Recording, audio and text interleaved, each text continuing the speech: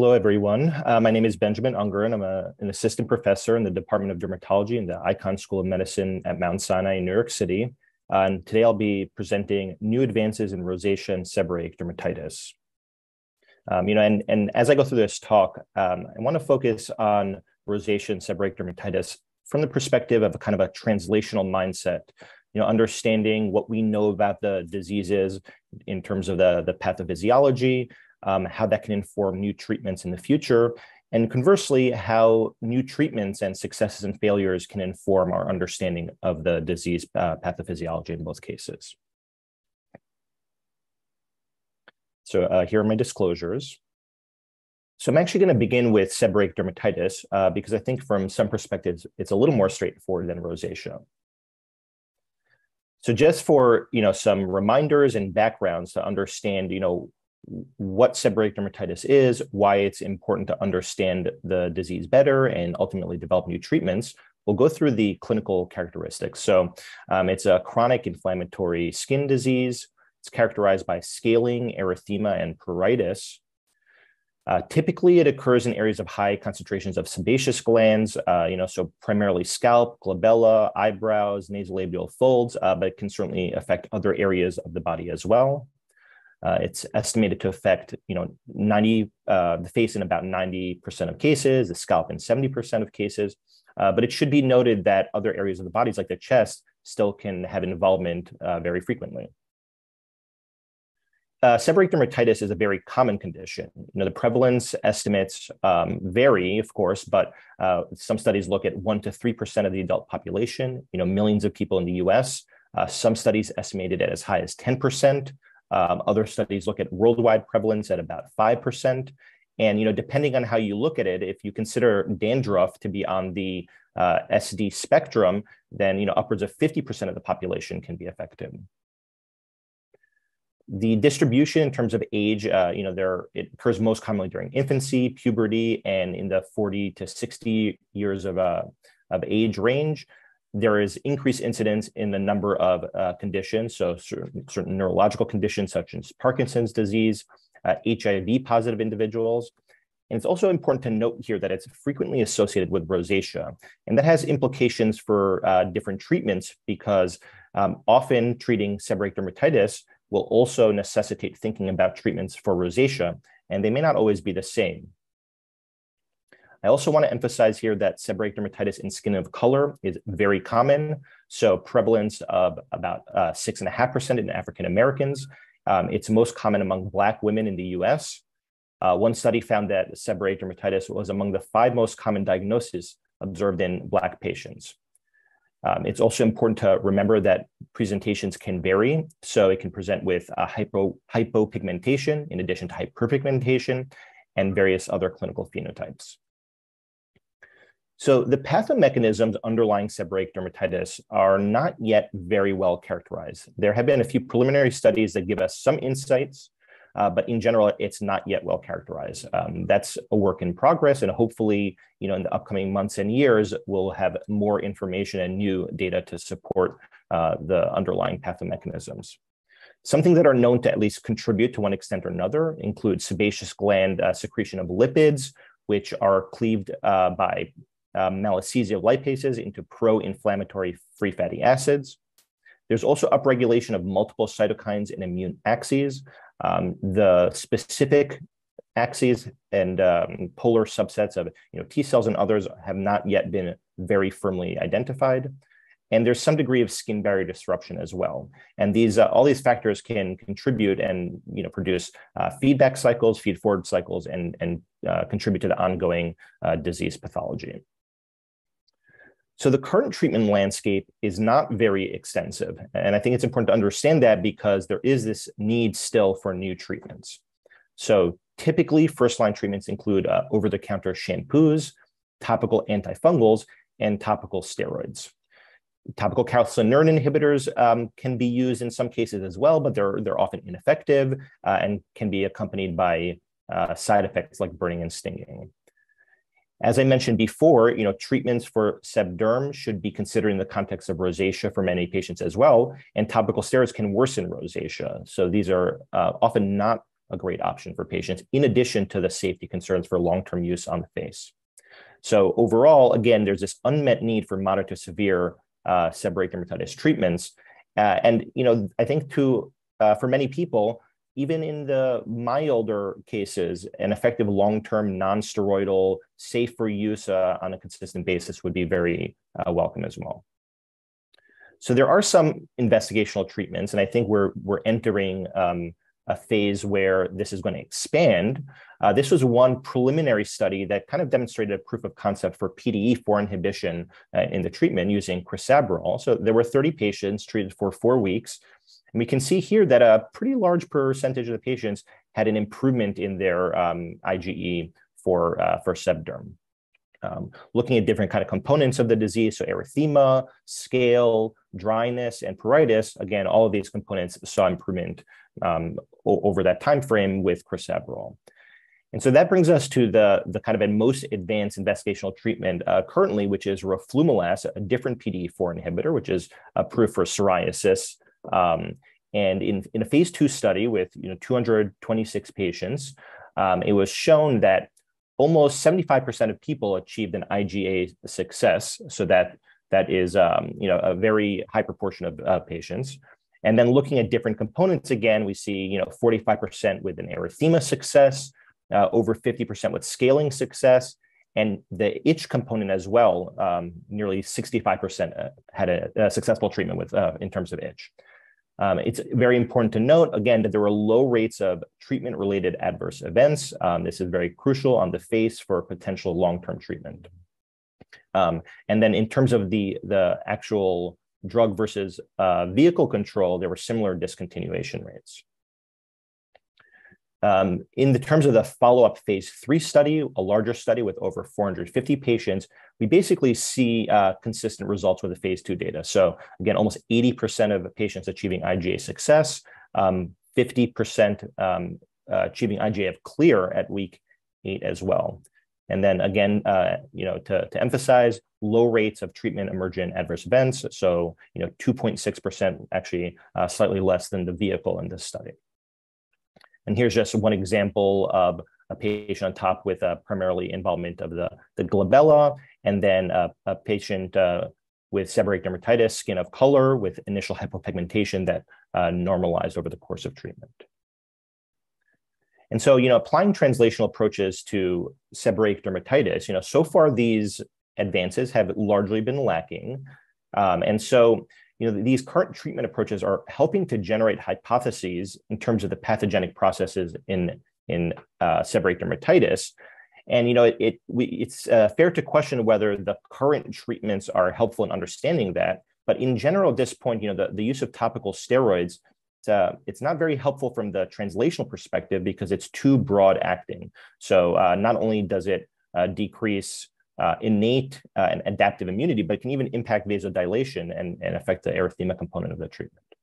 PDE4 inhibition, which is really right now the leading approach in terms of investigational treatments, isn't specific to any individual TH pathway. For example, TH17 but it can also target activated T cells of various varieties. And so, the success with treatment supports the hypothesis that this is driven by adaptive immunity, not innate, but doesn't give us further detail in that regard. There are some investigational treatments also. So these are just 2 registered in clinicaltrials.gov, one using an antimicrobial peptide and photodynamic therapy as well. There was recently presented a very small case series of tapinarof in 3 patients, aryl hydrocarbon receptor agonist that is approved for psoriasis. And all 3 of these patients improved with daily treatment. And here's one example shown. And then, at Mount Sinai, we are interested in understanding this disease and contributing to new treatments. And so we've initiated an investigator-initiated study with topical ruxolitinib and a collaborative study with Pfizer with a novel PDE4 inhibitor. And so in sum, one of the most common inflammatory skin diseases is seborrheic dermatitis, especially in skin of color. The understanding currently of pathophysiology is limited, and hopefully that will change in the future. But these translational approaches may help to yield additional therapeutic targets and with therapeutic targets and understanding how it modulates the disease pathology, we'll gain better understanding of the disease as well. And overall, safe, effective treatments are currently lacking, particularly for that moderate to severe disease. So this is an area that still needs effort to develop new treatments. Now, with that said, I'll move on to rosacea. And similarly, I'll give some background again. So, rosacea is a chronic inflammatory disease, primarily affecting the central face and eyes. It's characterized by persistent erythema, inflammatory papules and pustules, telangiectasia, phymatous changes, and ocular features as well. Historically, rosacea has been classified into 4 subtypes listed here. But because of the clinical variability, the fact that many patients have features of different types, there is a new kind of approach in terms of a diagnostic paradigm that there should be generally a shift towards to characterize this disease better. And so the new diagnostic paradigm is based on one of 2 diagnostic features. So persistent centrofacial erythema with periodic intensification by potential trigger factors, or phymatous changes. And then in the absence of the 2 diagnostic features, 2 major features can yield a diagnosis as well listed here. And minor features that can aid with diagnosis include burning, stinging, edema, and dry sensation of the skin. And so overall, rather than subtyping rosacea, there's more of a description of the kind of phenotypic characteristics that an individual patient may be experiencing. Rosacea has a very significant negative psychosocial impact affecting quality of life. Patients with rosacea are more likely to experience depression, embarrassment, social phobia, stress. It's very, very common. And again, I want to emphasize this because we need to develop treatments for rosacea for the large number of patients that are suffering from this condition. So, estimated to affect 16 million Americans. Some survey studies estimate the prevalence at about 2%, but that can range anywhere from 2 to 22%, depending on the population. One study looked at women in 4 different international cities and found, rates of rosacea in the 10 to 16% range. And I think, pretty consistently studies are setting a floor of about 2% prevalence. And it is likely that there's an underestimation for the overall prevalence. So rosacea in skin of color is also very important to consider. So this was one study that looked at patients, rosacea patients, and found that, it was a little less common in skin of color. However, worldwide reported prevalences and estimates have actually shown very high rates, and in some populations, for example, in China, up to 10%. There was one study done in Estonia that found an overall prevalence of 20% in terms of rosacea, and a very large subset of these patients were in Fitzpatrick types, skin types 3 and 4. And so this particular study cited below that looked at rosacea in skin of color concluded, and I strongly agree with this conclusion, that current reports of rosacea in patients with skin of color point to a large pool of underdiagnosed patients. And so as we move forward, I think it's very important that we increasingly recognize and are cognizant of this issue. So the pathophysiology of rosacea is similar to seborrheic dermatitis. It's still under investigation. There's been a little more work done to characterize it. And one of the things that has been found is that there's elevated Th1 and Th17 pathway genes. So this was one study looking at transcriptional expression. And so here in the middle, the Th1 and Th17 inflammation was most prominent in the papulopustular phenotype, but importantly, was also seen in the erythematotelangiectatic phenotype and phymatous as well. This was another study that compared expression of genes in rosacea versus healthy controls, found elevated Th17 and Th17 related pathway genes, as well as decreased expression of certain barrier-related genes, so claudins, filaggrin, and loricrin as well. So this is a kind of an overall schematic of some of the factors that are believed to play a role in the rosacea pathogenesis. So there is, elevated macrophages, neutrophils, mast cells, plasma cells, so innate immune system activation. As I mentioned, increased Th17 and Th1. Demodex and other microbes are also hypothesized to play a role, potentially through stimulation of TLR2 and PAR2, leading to upregulation of inflammasomes and LL37 or cathelicidin, as well as inflammation and angiogenesis. And then lastly, in parallel, stress and other stimuli may lead to neurogenic inflammation and vasodilation via stimulation of TRPV1, TRPA1, and others. And as I mentioned in the previous slide, there's also barrier dysfunction. And so all of these have some role contributing to the pathomechanisms underlying rosacea. The current approved treatments, FDA-approved treatments for rosacea are listed. And there are several. Most of them target the inflammatory phenotype of rosacea. And as you'll note, they primarily approach targeting the antimicrobial and therefore anti-inflammatory components of the disease pathology. I'm not going to go through all the details of these different treatments, but I do want to note that as you go through them, you'll see that it's definitely not the case that any single treatment is leading to tremendous success for all patients.